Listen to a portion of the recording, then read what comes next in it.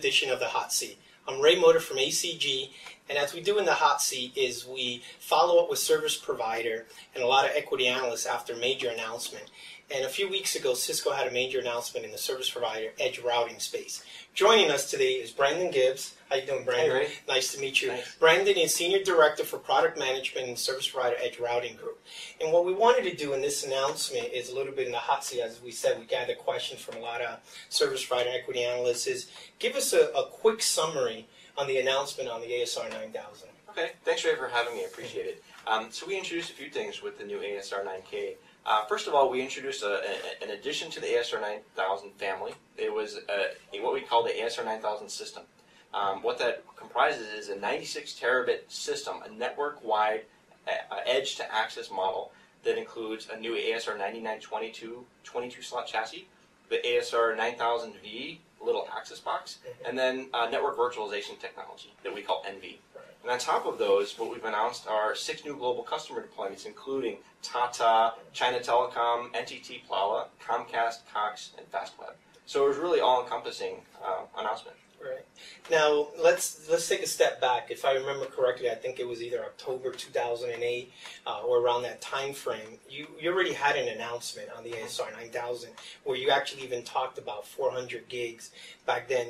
What is the difference here, and what makes this special, and what does it make it move the needle there? So what carrier customers are telling us is they care about longevity of their network and their infrastructure. They care about long-term TCO.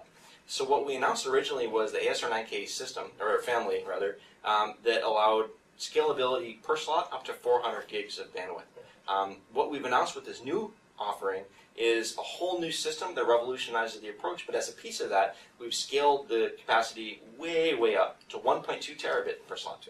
Okay. So as part of that, what we had was a capacity per slot and line cards that we've continued to grow over time. We've had 3 generations of line cards since we first shipped.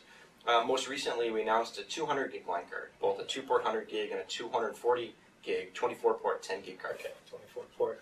Now, there was part of that announcement, correct me if I'm wrong, where you talked about 96 terabytes. Right. There seems to be a little bit of confusion. I've had some equity analyst folks saying, oh, this is the 9000 Vs accumulated, but it seems like it's a little bit different. Could you define the math a little bit, because it seems like people are somewhat confused on the announcement? Absolutely. So you're absolutely right. It's not an aggregation of a whole lot of little 9000 Vs. Those are actually outside of the bandwidth calculation, because the whole premise of NV is that the intelligence and the TCO savings comes from the host 9000s. So the 96 terabits comes from as follows, starting from the bottom up. Every one of these boxes, the 9922, has a capacity up to 1.2 terabits of capacity. Now this is industry leading. No one's come even close to this. So you take 1.2 terabit per slot times 20 actual line card slots. It's a 22 slot box, but 2 of those are RPs. 20 line card slots. That gets you 24 terabit. What NV offers us as a virtualization technology, at least in part, is the ability to take a pair of these boxes and link them together and treat them as one logical system. So effectively that gives you one control point, one management point, but 40 logical slots across the pair. And so 40 slots times across the 2 boxes times 1.2 terabit each gives you 48 terabit, and then it's multiplied by 2 for ingress and egress. For ingress and egress for the full duplex side. Exactly.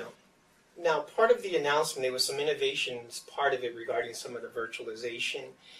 Where do you see some of the applications for this particular product? Okay. I think when I think of a 96 terabit system, I think there's a couple things that drive that. One is massive bandwidth needs. I think massive endpoint growth and need for a significant amount of intelligence. From a bandwidth point of view, our Visual Networking Index, or VNI, is forecasting all IP traffic growth is going to grow 4x between now and 2015. And 2/3 of that bandwidth is going to be video-based. So video is going to be a key component that's going to drive the bandwidth growth overall. And so that is one thing that really helps us drive a need to have a massively scalable system that, by the way, you don't need to replace every year or so, unlike some of our alternate vendor offerings. I think the second piece of that is going to be about endpoint scalability. And I think what pops to mind there is mobility. So you think about mobile LTE growth, you think about mobile cell sites in the tens of thousands. If we can use this NV virtualization technology to turn tens of and manage endpoints, and tens of thousands of endpoints, I should say, into like 1,000 or something, that's a massive savings for carriers. That goes right to the bottom line because that's a huge degree of simplification that is directly cost-based. And the third piece is about intelligence. We all know that massive growth of endpoints is going to drive a need for IPv6. I mean, we're all out of IP addresses now. So IPv6 growth and the ability to have seamless scalability for IPv6 is going to be key. And that's why as part of this announcement and part of our offerings, we've got IPv6 carrier-grade NAT translation in the ASR 9000 system. We have it in the CRS3, and we have it end-to-end across our portfolio.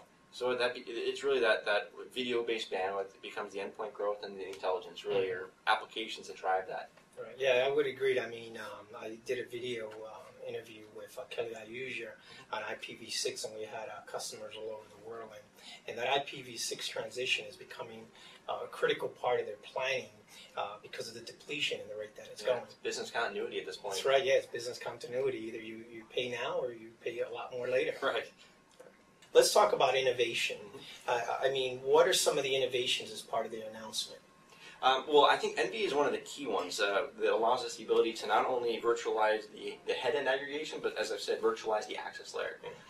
We estimate that this gives us 70% of TCO savings over a multi-year period. Right. In fact, we believe that you have payback of less than a year for the capital cost of the ASR 9000 system because of the operational savings. So 70% savings over the next nearest competitors. That's one massive innovation.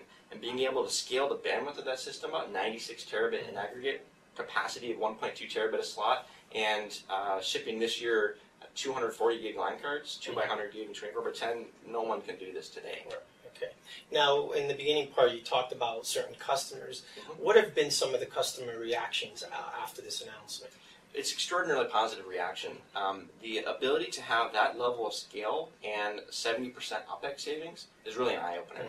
Normally, when vendors talk to customers, it's all about speeds, it's feeds, it's ports, etc.